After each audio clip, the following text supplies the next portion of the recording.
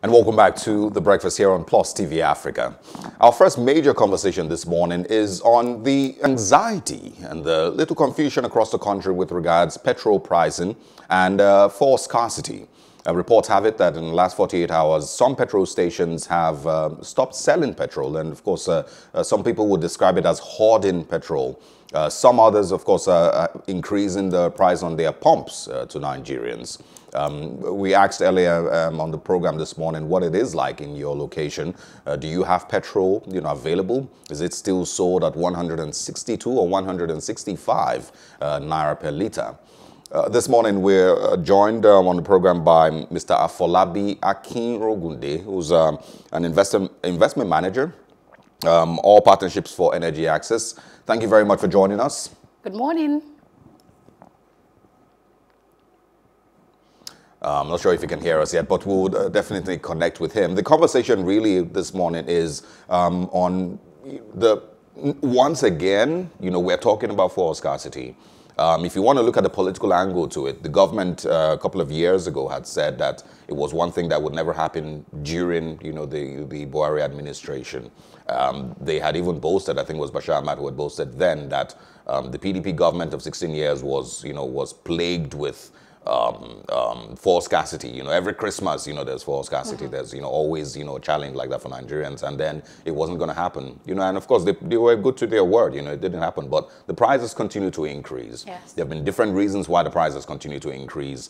There's been a controversy over whether subsidy has been stopped or hasn't been stopped. And so it's very confusing for Nigerians.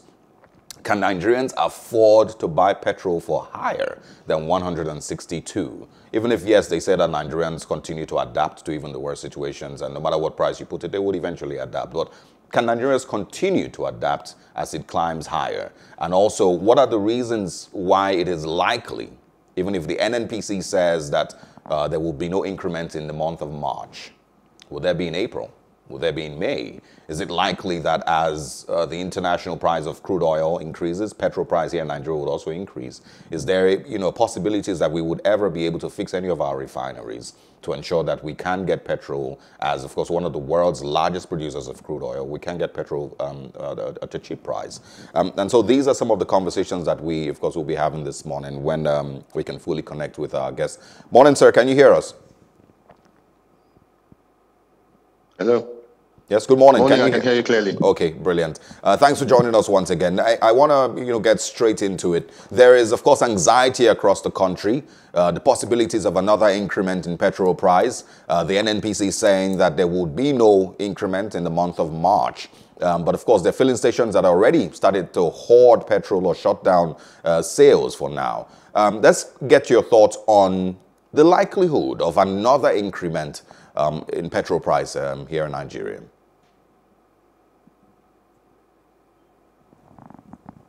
Okay, well, I think in terms of what is happening in the market right now, I think there was a word you used earlier when you were making your intro, and that was the word confusion. I would also use probably the word disconnect. We've been having relatively stable supply of petrol for a few months, especially for the year going into, for the last 1 year going into February 2021. However, because of a disconnect of sorts between key agencies or parties in the petrol value chain, we have this happening once again. And of course, this typically happens when you have major changes in the key variables that contribute to determining the prices of petroleum products, especially petrol in Nigeria. And of course, as you know, the two most significant of these variables are basically changes in the cost of the core product itself, crude oil, and of course, the changes in the value of the naira. Because obviously all of us pay naira at the pumps, and whenever any of these key variables change, then the government has to make a decision to either subsidize and protect the domestic market from the vagaries of the changes in the price of the product in the global market, or depending on how well or how deep the pockets of the government is, decide, we cannot afford to do this. We need to release these levers a bit. So I think probably those conversations are probably being held right now a lot of things are being reviewed, and a decision will probably be made. But what is happening right now is probably because there is a disconnect between probably what the people who are selling these products are seeing, what the government agencies are telling them, and what is happening in the market. So that is what is probably causing what we're seeing at the petrol pumps right now. Okay, one of the issues we've identified, with regards government and people has been communication. But the NNPC in this case has been talking. They've been communicating with us since yesterday, trying to allay our fears, saying, and I quote, the corporation is not contemplating any raise in the price of petrol in March in order not to jeopardize the ongoing engagement with the organized labor and other stakeholders. The NNPC says, quote, we will not expose the ordinary Nigerian to any hardship. They went on to further caution petroleum products marketers not to engage in arbitrary price increase or hoarding of fuel in order not to create artificial scarcity and unnecessary hardship. Now, in this case, that it seems that the NNPC is in touch with us. They're communicating and letting us know where they stand on this matter. Why do we still have this air of, anxiety, like my colleague has put it, where some, some fueling stations are hoarding fuel and the queues at the fueling stations are getting longer? Yes, I think the core thing really, if you are in the downstream sector is the volumes business. If you are not pushing volumes out, you are not making money because the margins are very, very thin. So if any marketer right now is not selling product, that means there is something happening within that value chain that is hindering them. So yes, I understand that the NNPC is saying what they are saying, but of course we will need to look at every single element in that petrol value chain, so to speak, and find out what is hindering the continued flow of product. Is it that the NNPC is not importing as much? Is it that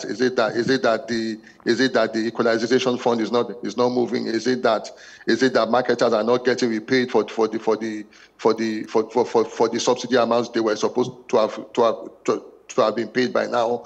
Is it the challenge at the CBN? So there are a lot of elements, there are a lot of points, that I can name 10, 15, 20 points which can be responsible for what we are seeing at the pumps today in Nigeria. So I think probably parties who are interested, parties who are responsible for this will probably have to sit down and say what is happening, because really every marketer wants to start pumping petrol because that's the only way they make business.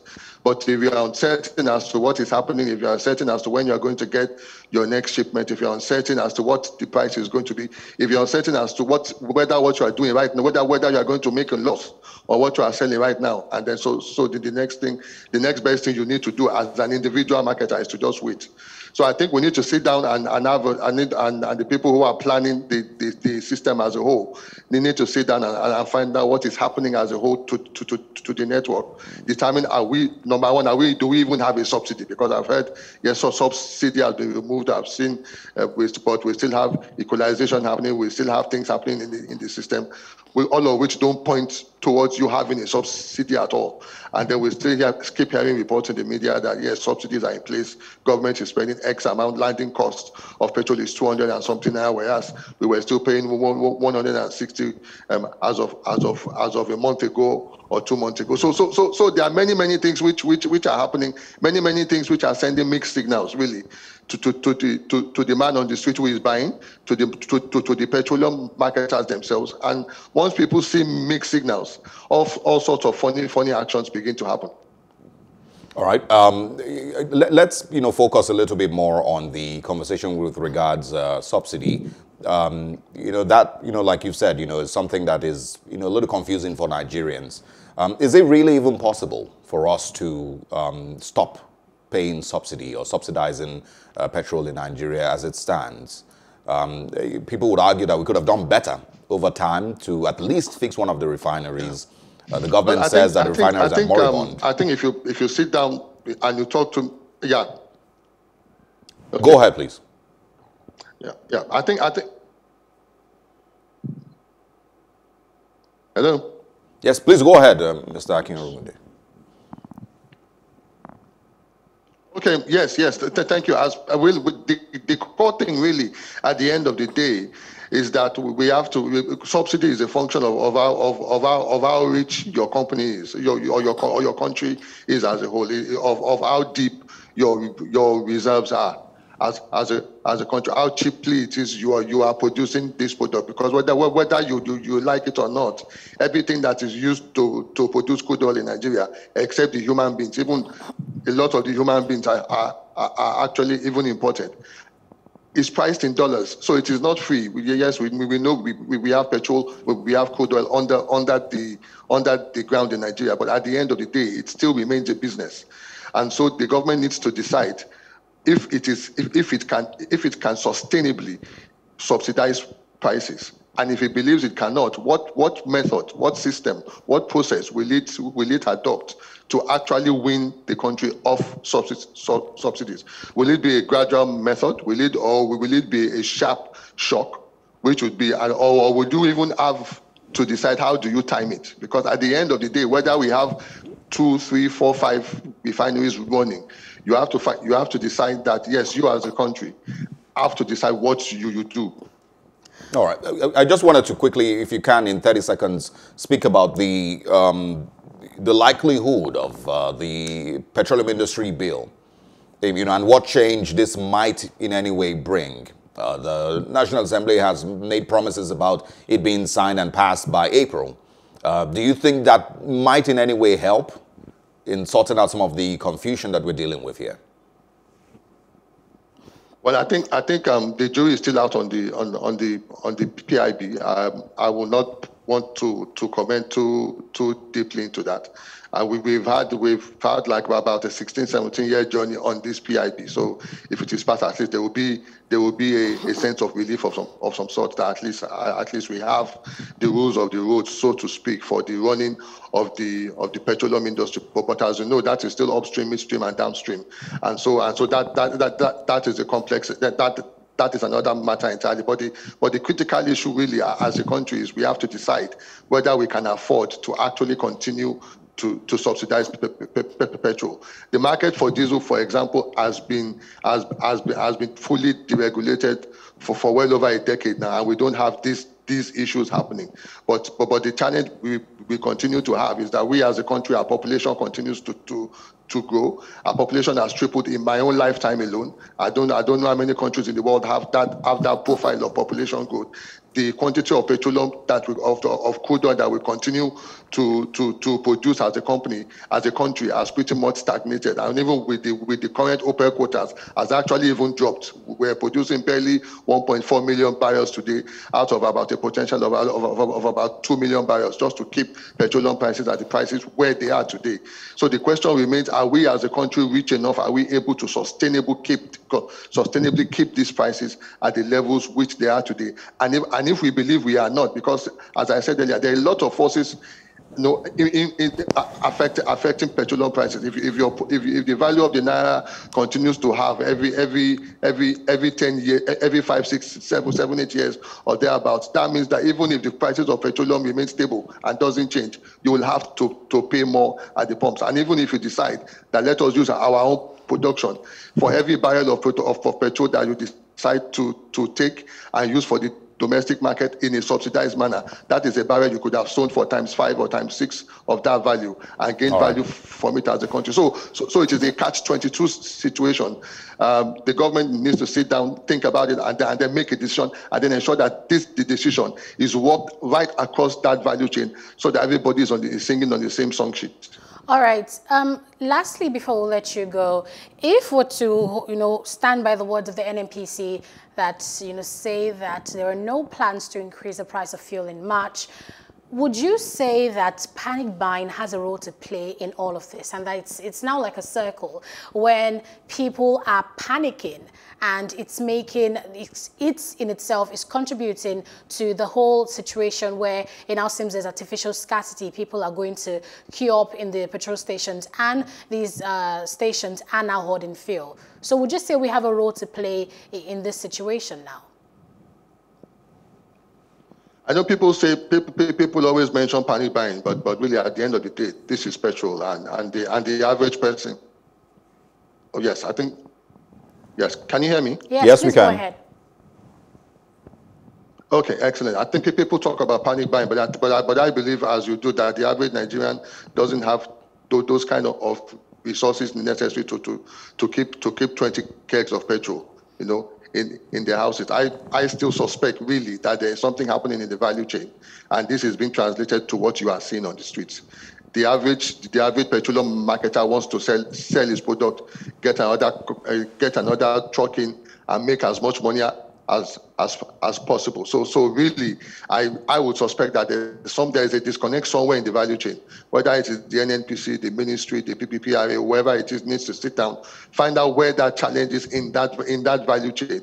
It may not be at the NNPC, it may or may not be at the NNPC end, but of course, the NNPC is just one step within a value chain that still has quite a few more players within it. All right. Thank you very much, Mr. Folabi, for your thoughts this morning. I mean, the government met yesterday, rather they met last week, and they were supposed to meet with governors to discuss, on the fuel price. I really wonder what the outcome of that discussion was. If, a week later, we're hearing talks about panic buying and, a possible increase in the price of fuel. But Mr. Folabi Akinrogunde, the investment manager for all partnership access, right? Thank you very much for coming on the breakfast this morning. All right. I'm not sure if you can hear us. Okay. Well, thanks There's once a bit of again. a delay in the communication. Yeah. So And there's also the part where petrol station owners and managers look for the slightest idea of chaos to shut down sales and hoard, products so that they can increase. It's economics. Even during the rain, bus drivers increase the price of buses. Even though it's still the same distance to go from point A to B, they just shoot it up. So everybody's trying to milk the system somehow. I saw that a lot. I saw that a lot in Enugu, where you know that these two petrol stations, maybe one here and the other one across the road, are owned by the same company, but one of them is an NNPC station. And so when there is that little whisper of scarcity or chaos anywhere, they shut one down, the one that is not allowed to sell. The NNPC was not allowed to sell beyond government regulated price, and then the other one continues to sell, but at a higher price. And the money goes to one account, doesn't it? It does. Anyway, so yes, that's it for the fuel price story. I don't know, are you panic buying? You shouldn't panic buy. NNPC says, hopefully the price of fuel will not get any higher in March. But let's know your thoughts about this. Tweet at us at Plus TV Africa, on all social media platforms as well. We'll now be turning to talk about coronavirus and vaccines. Have you registered? Let's talk about that after the break.